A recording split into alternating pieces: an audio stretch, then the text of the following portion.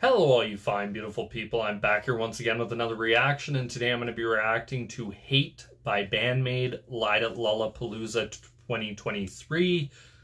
If you're new to the channel, I play the song all the way through, give you my thoughts and opinions on it at the end, and as usual, if there's anything you want me to react to, just put it down below in the comment section. So I have to say I've enjoyed everything I've heard so far by band Maid. They're one of those Japanese bands that I just took a chance on and found myself actually really enjoying. I really enjoy Love Bites. I love band Maid. I've heard a little bit of Nemophila and a couple other bands, and I'm excited to go more in depth into this Japanese metal rock scene and really just listen to a bunch of bands. So without further ado, here it is. Hate by band Maid, live at Lollapalooza.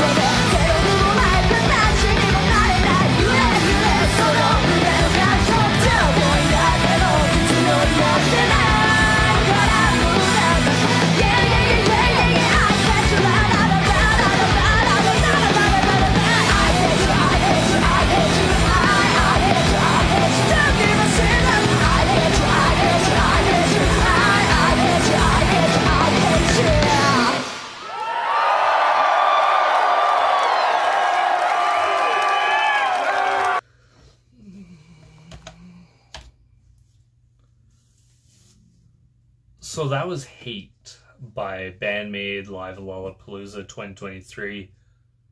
Wow, what a song. I have to say, I absolutely love that bass and guitar battle in the middle of this song. Really interesting. We have the guitar player just going out playing guitar solos and almost having Misa, the bass player, absolutely match her.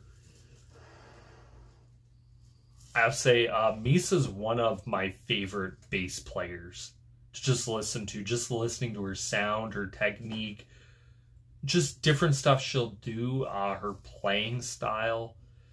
Fantastic bass player. The drummer in this band as well. I really love that rhythm section. It's so tight, so clean. The other thing I love about this band, they're just having fun.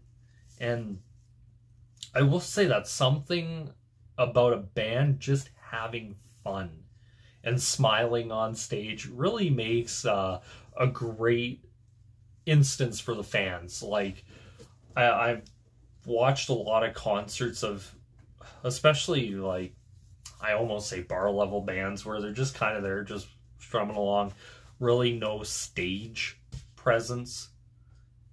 It's interesting watching like a lot of these bands go out tour and seeing their stage presence, especially seeing it live, because it gives it a whole new perspective on something. And I've noticed that a lot about a lot of bands that I started watching live videos of. I kind of gained a little bit more respect for what they're doing when I can see it. And a lot of it's really good. Bandmaid's one of those bands that as soon as I start reacting to them, like, I instantly fell in love with them. It's interesting because it's like you go listen to the music, and it's one of those great things about language barrier is the music. It doesn't matter if you understand what somebody's saying. The music, and even them singing it in their native language, is interesting because it's like, I don't know what you're saying, but I love it. And it makes you actually go out and really want to understand what they're saying, what they're talking about here. This is a very interesting, like, I have yet to hear a song by them I don't like. And there's some bands where you listen to and you're like, you know what, I might not understand. I might have to listen to it a few times. But with this band, it seems like right away, it's like instantly you're sucked right into it. And I really give a lot of credit to the bass player, Misa, the drummer for this band. Also, the singer. I think I love this. It's heavy, but it also has a very poppy kind of feel to the vocals. But anyway, that's my thoughts and opinions. I love to know what you guys think. Please comment down below. What do you think of Hate by Band Maid? Like it? What else should I react to them by? Band Maid. If you need to, click on my channel.